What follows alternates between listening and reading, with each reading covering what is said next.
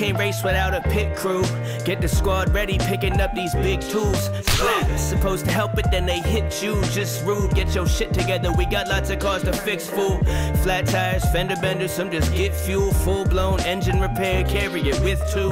Watch for lightning, this dude, he'll rip through. Anything you fix, got 40 years to flip through. Come along, come along. Hello, welcome. Today we are going to be discussing a game called Speed Crew.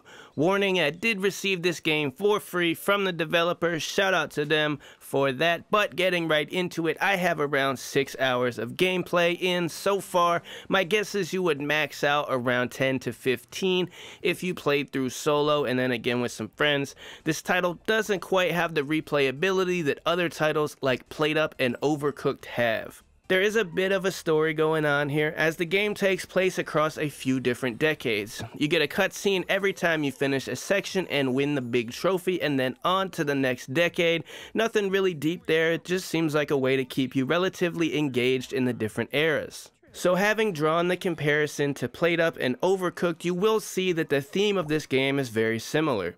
It's a co-op game that is kind of chaotic and you're running around trying to accomplish tasks, sometimes with map hazards and sometimes without. One of my biggest complaints about this game is that there is no consistency in that area. One race you get a new tool or a new way to do something. For example, you go from using a wrench to take tires off to getting an air hammer. However, the next race you could be back to the wrench or have portable gas, then be back to the cans and so forth. Usually in games like this, once you have reached the next upgrade or the next tool, you just have that tool now. The way it bounces back and forth makes it feel super random and way less about progression and more like a disorganized mess. My next problem is some of the hazards. When lightning was introduced, I straight up lost the will to play the game. It seems so unnecessary and it happens so frequently and you gotta put these fires out.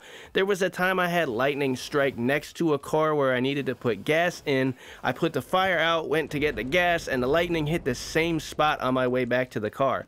Again, it feels like an unnecessary hazard just to be like, look, we did another chaotic thing, aren't we so silly? But it doesn't add any fun or engaging challenge to the game at all. Don't get me wrong, the gameplay loop is fun, but it feels like it's missing the soul that makes games like this so enjoyable. I have over 100 hours in Plateup and have covered every update for that game, so what this game appears to be attracted me instantly. It's just really lacking that shine, some of which could be changed, like a more linear form of progression, maybe some elements of a roguelike, cards or abilities, something to make you feel like you can play the game a few different ways or adapt differently. If it had some work in this area, it would be a much better experience. Graphically, the game looks good. I dig the art style. I dig the different characters. The level design is something that again feels wildly random. The way the maps are laid out changes every race, which is fine, but it just feels super weird that you'll go from dealing with certain stage hazards like oil or fire pits back to no stage hazards, then 2 races with oil again, and it just feels disjointed.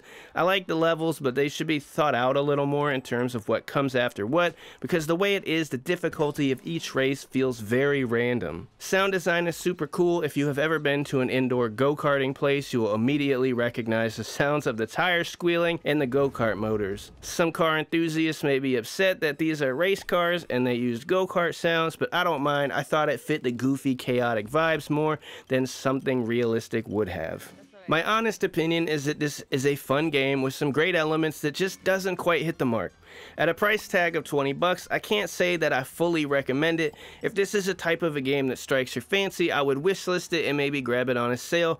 I enjoyed playing it, but again, I didn't pay for it, so it's hard to know how I would feel if I did. It appears that this is the first game this developer has put out, so I think they definitely have a great start. It may sound like I'm shitting on them, but really, I just like to make sure you know what you're getting if you spend your money. That's all I have for today. If you're still here, thanks for watching, and again, big shout out to Wild Fields for the game and for giving me keys to give to my audience, which have all been claimed. If you enjoyed this video, please drop a like and consider subscribing to the channel. Thank you again, and I hope to see you next time.